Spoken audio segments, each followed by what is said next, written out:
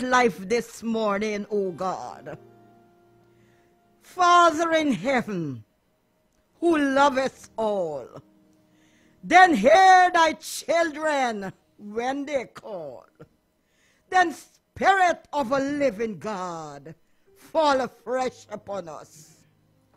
Spirit of a living God, fall afresh upon me, a daughter Lynette. Spirit of a living God, fall afresh upon Guyana, O God. Spirit of a living God, fall afresh upon all your children, here, there, and across the miles.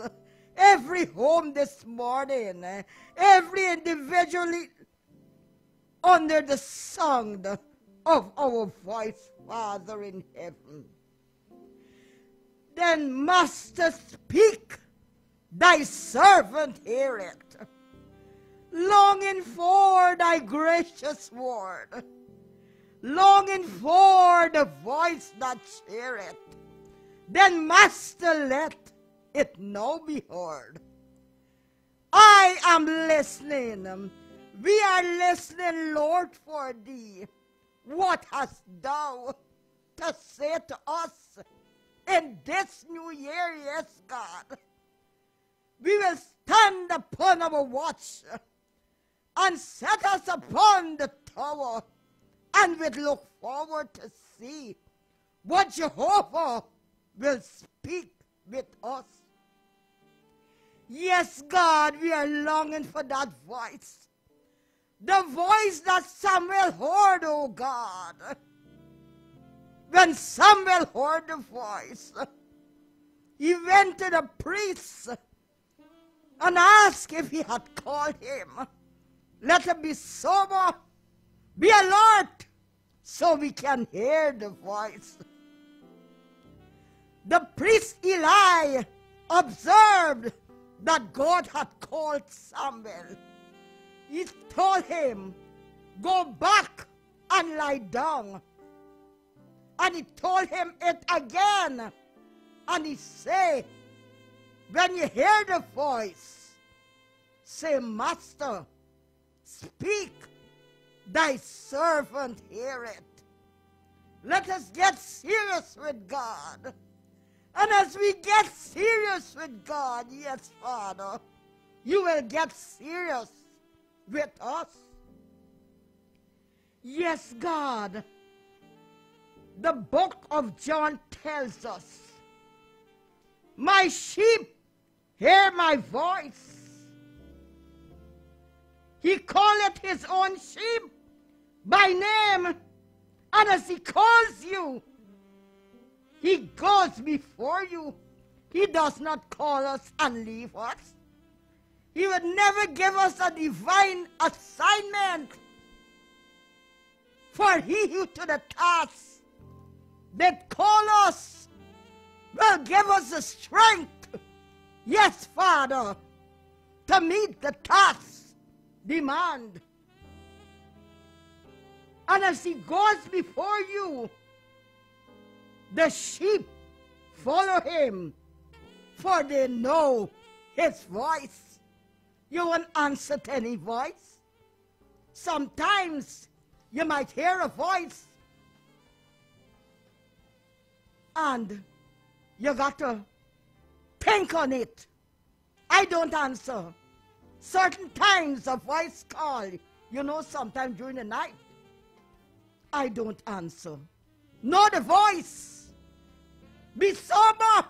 Be watchful. Master, speak this morning. Thy servants, they are listening. Yes, God.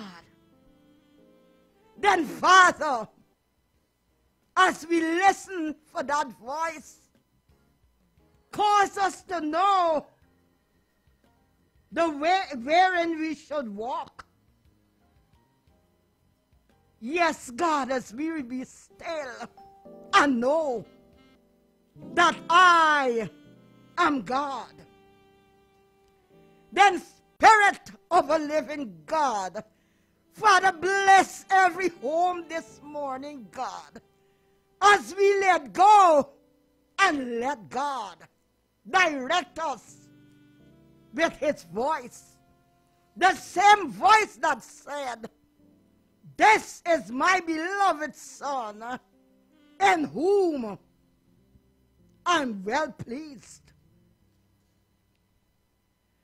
then I am not worthy, Holy Lord, that thou should come to me, but speak the word. One gracious word can set the sinner free. For in the beginning was the Word. The Word was with God. The Word was God, and still is, and will continue to be. This morning, O God, hear our prayer and let our cry come unto thee. Oh God, bless every home this morning represented here. Bless this house, oh Lord, we pray, as you stand in your home with your hands uplifted and your hearts open to God. Bless this house, oh Lord, I pray. Father, keep it safe by night and day. Bless the hearts of blessing here with smoke ascending like a prayer. Yes, God. Touch every door. Oh God, touch every window. Oh God, touch the basement, the yard space, oh God. Our neighbors, oh God. Our environment, oh God, that community, God. Love has no barrier. Spirit knows no distance, yes, God. But you said, call unto me, and I will answer thee, and show thee great and mighty things. We are listening, God. Then be still. Let go and know we are in the presence of God and immersed in the Holy Spirit of life, love, wisdom. We acknowledge thy presence and thy power, oh blessed Jesus, in your divine wisdom, oh God. Now we raise all our mortal limitation, and whatsoever things are pure, whatsoever things are lovely, whatsoever things are of good report, let us think on these things. Know that with God, all things are possible. What it is this morning, whatever is that sickness, oh God, you said He came to give us life and more of its abundance, oh God. Whatever pain you might be going through, the Psalms of Asaph said, "This is my infirmity, but oh yeah, I will remember the victorious right hand of the Lord." That's why this word of the covenant must not depart of our mouth, but we are called to meditate on it day and night. As the pandemic rage, oh God, you're in control. Just be still and know that he that dwelleth in the secret place of the Most High God shall abide under the shadows of the Almighty. Keep holding on to God. Don't see the pandemic. See God. When God called forth Lazarus from the grave, he saw life. When he said, "Lazarus, come forth," Whatever is that Lazarus this morning, see God, see life, because what his word said, 94 Psalm, he promised to satisfy us with long life and show us his salvation. It begins now, and at that time, we all will see it face to face as we try to live the life every day. What is that sickness this morning? Place your hand this morning. This is a new season. Fresh anointing, fresh healing, yes, God, as we let go and lift our eyes unto the hills. Place our body temple before the Lord. Let him minister to you this morning. Let him touch that part. Know this morning there is a fountain filled with blood drawn from Emmanuel's vein. And sinners plunge beneath that flood, lose all their guilty stain. Yes, God. So this morning, let us step into that fountain. Go into the fountain. Take your plunge this morning and lift your eyes onto the hills. God is there. Don't see nothing. God, feel life, love, joy, wisdom, and the presence of God. And tell yourself, the glorious infusion of the Jesus Christ Spirit is now healing, harmonizing, and making you every bit whole. Father, those who are sick this morning, God, let them see life. Let them know, Lord, I'm with you always. The devil comes in to tell you otherwise.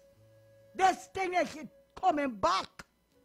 But he says, I am the Lord that healeth thee. Oh God, heal our body temple. Heal our homes. Heal our minds.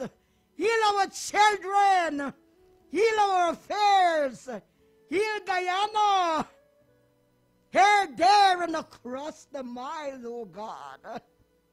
Hear our prayer, God, as we give you the praise, the thanks, the honor, the glory. Our relatives across the miles, oh God, remember them, God. Remember them and all other our friends. Yes, God, we bring them before you this morning.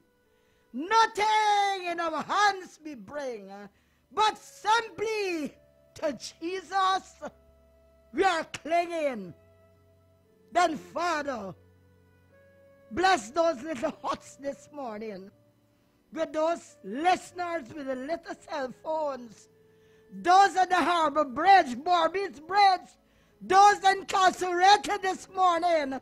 Oh God, give them a turnaround. Our doctors, our nurses, oh God, frontline workers, a new and fresh anointing. Anoint the hands of the doctors. Anoint the needles, oh God. Anoint the medicine, dear God. They cannot work without you. They cannot do it without you, my God.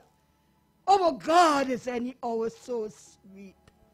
From blush of morn to evening star. Touch the patients this morning. Touch the ICU ward. Touch those needles, oh God. The doctor about to perform the operation. Be thou his guardian and his guide, and hear him when he calls. Let not his slippery footsteps slide, but uphold his hand. Uphold the needle, O God. We need divine intervention at this time. We must have divine intervention. We must have the Savior near us, for we dare not walk alone. So, Father, bless our children this morning. Bless all mental patients, oh God, this morning. The accident and emergency ward this morning. Bless the nurses as they go and come. All caregivers, oh God. We send out this prayer. Those going and coming from work. Those passengers and the minibuses under the sound of our voice. Now this morning, your God, our God, the God of Jacob, the God of Shadrach, Meshach, and Abednego, that is the God we are speaking about. So, Father, we now release this prayer and seal it under the blood and call it done in no other name, but in the name and through the power of the resurrected Jesus Christ. Amen.